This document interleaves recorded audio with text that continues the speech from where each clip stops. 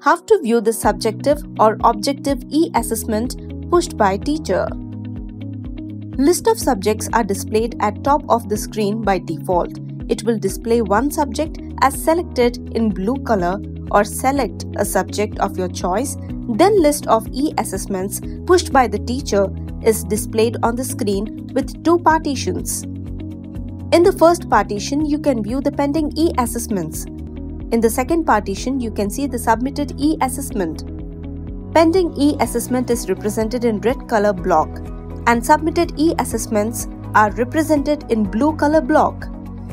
Note: if a selected subject doesn't have any e-assessments pushed by the teacher, then it shows the message no subjective or objective e-assessments. If teacher pushes any e-assessment, then you will get a notification with start and due date with time. By clicking on the notification, you can directly navigate to the respective e-assessment page. In pending state, e-assessments due date and time are represented in three colors, namely black, future, orange, current, and red, past, expired or late.